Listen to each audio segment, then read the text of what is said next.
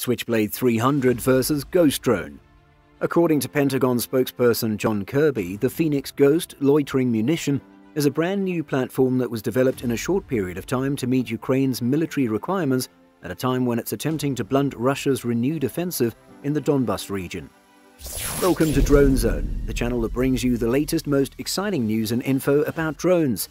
In today's video, we talk about the latest invention by Avex Aerospace, so make sure to stay till the end of the video to know why the US custom-made these drones for Ukraine. Loitering munitions as a type of fully autonomous weapon can independently seek out targets, make the decision to engage them, and then engage them. These drones have the capability of carrying out a kamikaze attack, which means they'll wait passively for their target and then detonate on impact once it's been located.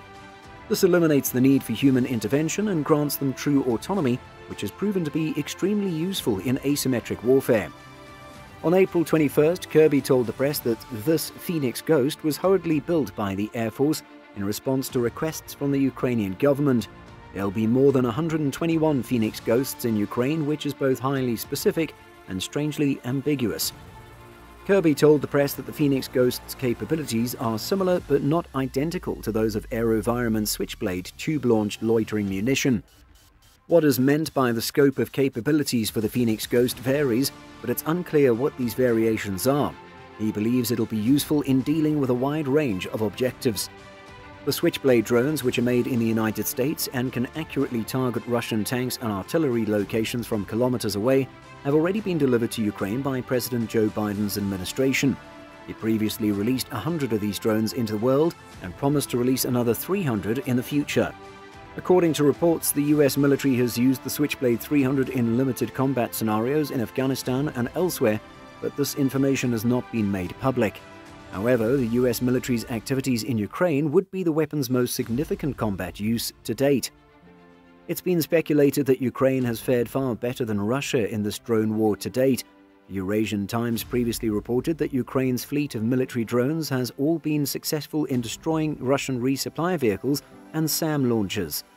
These drones include indigenous models, military gifts from friendly countries, and the Bayraktar TB2, an imported model built in Turkey. Although little is known about the brand new Phoenix Ghost drone, it is possible to wonder why a new drone similar to the one previously sent to Ukraine is now on its way there. It also demonstrates that the US is committed to minimizing the damage caused by Russia's invasion of Ukraine without deploying American troops to Ukrainian territory. Because of the scarcity of information, the aircraft known as the Phoenix Ghost remains shrouded in mystery. It was developed by Avex Aerospace, which has its headquarters in California. According to John Kirby, the Air Force drone program, which was already in development prior to Russia's invasion of Ukraine, met all of Ukraine's specific requirements and has similar capabilities to the AeroVironment Switchblade drone, which is currently in use in Ukraine. If you've made it this far in the video, consider subscribing to our channel as it helps us greatly in making more content. The Switchblade is a 5.5-pound drone that can hover over a target for up to 40 minutes before crashing into it and detonating a small warhead.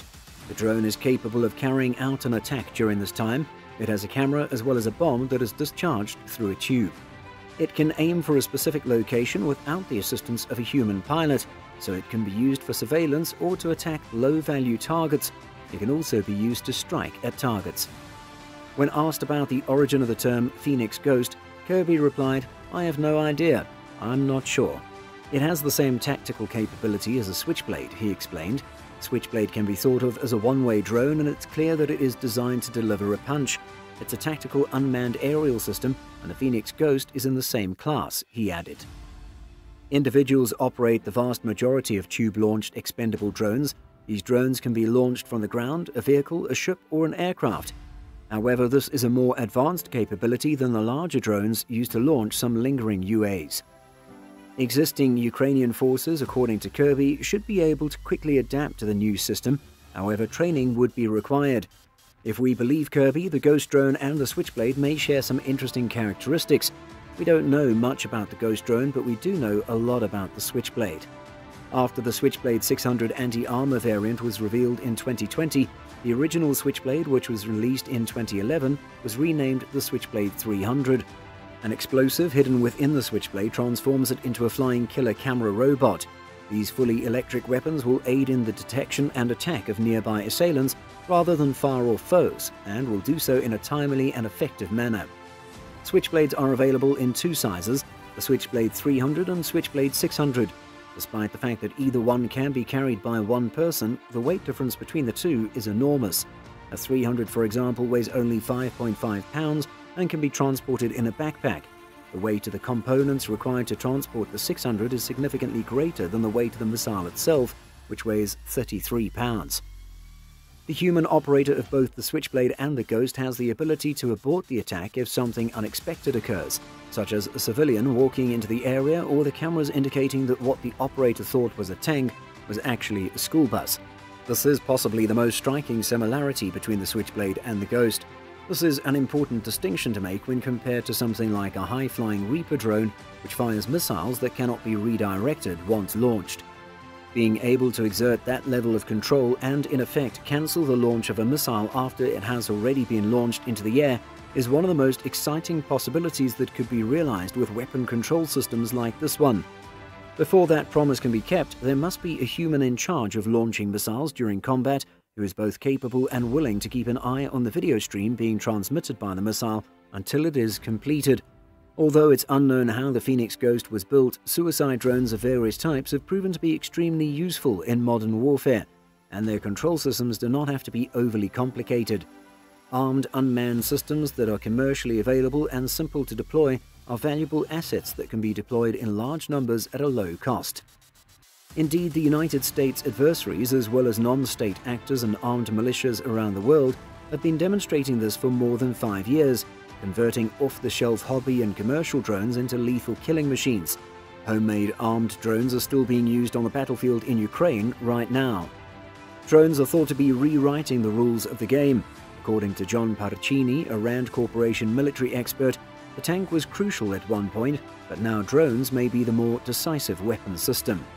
Both Armenia and Azerbaijan actively deployed UAVs during the 2020 battle between the two countries, allowing both sides to witness the power of armed drones for the first time. Other examples include the civil war in Ethiopia between the Abiy Ahmed government and the Tigray rebels.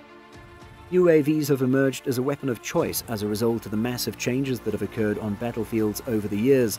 Beginning with the announcement a week ago that artillery and armored vehicles would be sent to Ukraine, US military assistance is now responsive to Ukraine's needs and tailored to support the intensified fighting in the Donbas region.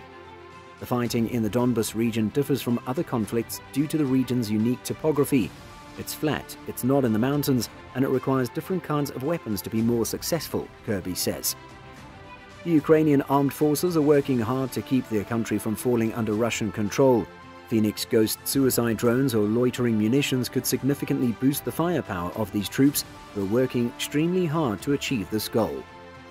That's it for today's video. Let me know if you think the US started the development of the Ghost drone before the war began, or is it just saying that to avoid angering Russia? I hope you've enjoyed watching this video just like I've enjoyed making it, and make sure to comment with any future videos that you're interested in watching. I'll be seeing you all soon, but until then you can watch this video to know about the US's plan to supply Ukraine with the more advanced Reaper drones, and as always, subscribe or crash.